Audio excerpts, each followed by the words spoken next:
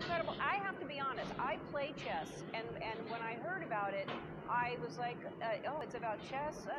I don't know. It took me a minute to jump on board because everybody kept saying you have to see it. It's the #1 show, and you once you watch one episode, you're in. It is so good, and you're so good in it.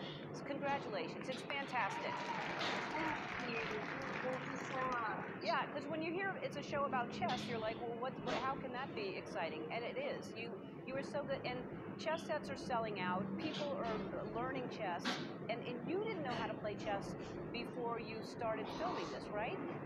No, I knew that there was a board and that there were pieces, but that was pretty much it. And I'm so glad that my introduction came from such incredible people and such wonderful teachers. Yeah, it really, I mean, because you actually are playing, and when you watch that, and when you know how to play chess, and you're seeing especially the speed round, and when you're playing all the different people, you're actually playing that game. Well, first of all, you should tell everybody what it's about that hasn't seen it, if there's anyone left. Yes, so the Queen's Gambit follows an orphan who is a chess prodigy, and you get to spend 7 hours with her as she tries to figure herself out, tries to figure out how she relates to the world of chess, but also has to overcome her own personal demons. And it's ultimately a heartwarming story, I feel, which is a nice thing to have right now. Yes, it is. And it really is, like I said, you just get into it, and it's one of those things you just binge watch. Were you nervous to do the speed chess scenes at all?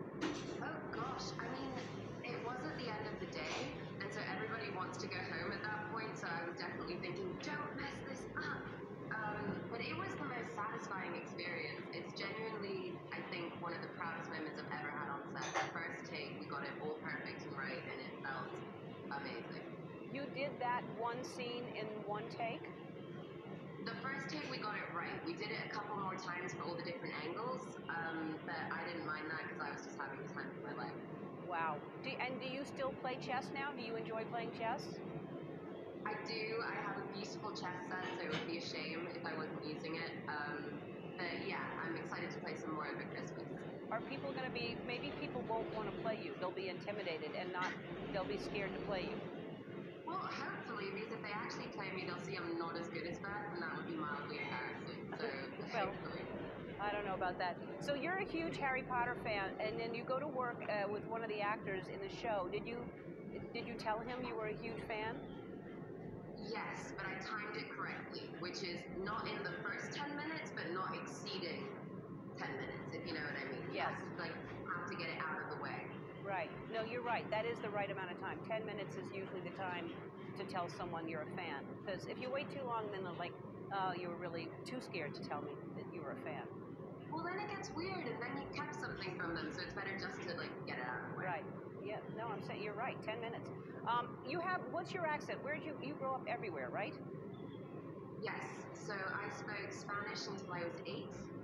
So my accent just kind of jumps around all over the place. And where do you live now? I am currently living in London. I actually just bought my first house, which feels really exciting. Oh, congratulations. Thank you. I doubt we'll get furniture anytime soon, but it has a roof, and I feel good about that. As long as you got a roof over your head, that's all that matters. Now, do you have any animals now? I know you grew up with a lot of animals, right? Yes.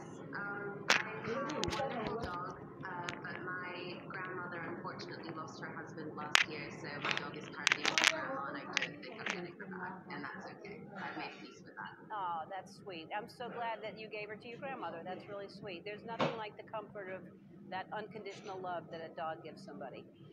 Absolutely. Yeah. She's a little guardian angel. Oh, that's great. Well, it was so nice talking to you. You're amazing. The show is amazing. It's called The Queen's Gambit. It's available on Netflix right now. And thank you so much.